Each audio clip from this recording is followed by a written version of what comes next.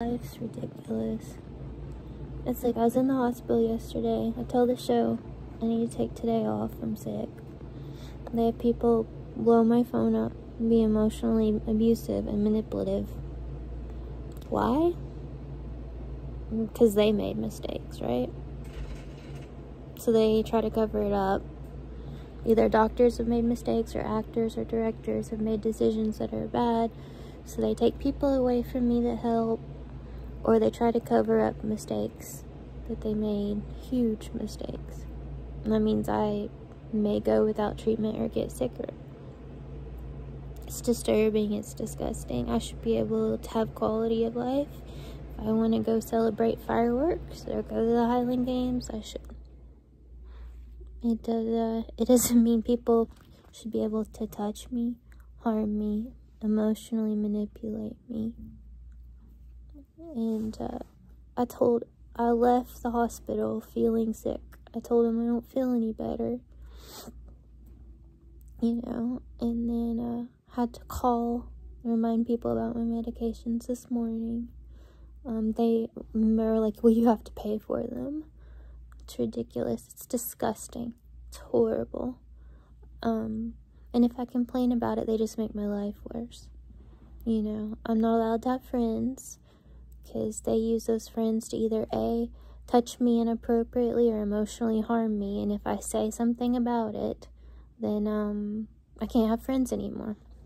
So it's disturbing. And it's just somebody is very prideful.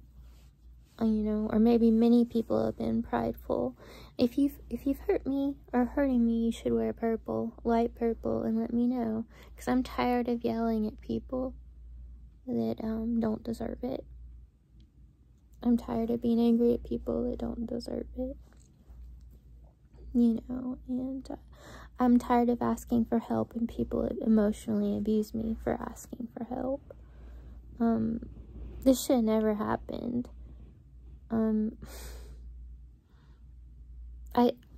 If I tell you a lot of details, you'll be so incredibly mad about how little some doctors give a shit about me, and how little whoever is the director cares about me, or which director is at the time, you know. No one will ever just say, I did it. It's me. I have a lot of respect for people that say I did it. It's me. But, you know, people that can't take responsibility are cowards. And I'm tired of them blaming it on people that didn't do it. It's very disturbing. You know, when I asked why I was taking doxycycline, I could hear the doctor in the back laughing. You know, him and his nurses laughing when I initially got the script for it. And yeah, maybe it helps my eyes and my acne, but you know, I've been nauseated for weeks, not at all, like, just something's not been right. And you know, get me better, don't let me suffer. Or the reason you let me suffer is you want to cover up your mistakes, or you want me to leave early. This isn't how you do it. This is how you torture someone and abuse someone. And it's disturbing and disgusting. And animals get better care in most countries than some of the shit you've done to me.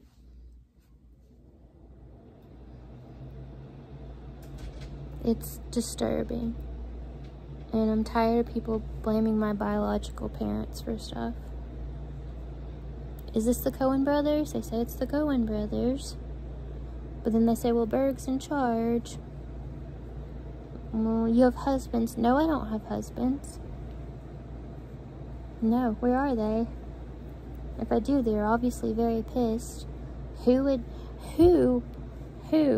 would let their wife be sexually assaulted? Not a man I want to marry. You know, sorry, no. I think, something's not right here. If I say I'm sick, I've been in the hospital, I need a day, I need a day off, I need a day in bed, you know, I need time, but my phone just blows up, you know.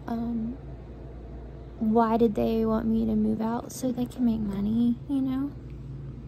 It always changes from day to day, the promises that are made to me, what can happen and what can't happen, and you know, and I'll never shut up about it. I'll never give up. So you might as well change, because I'm not going to change.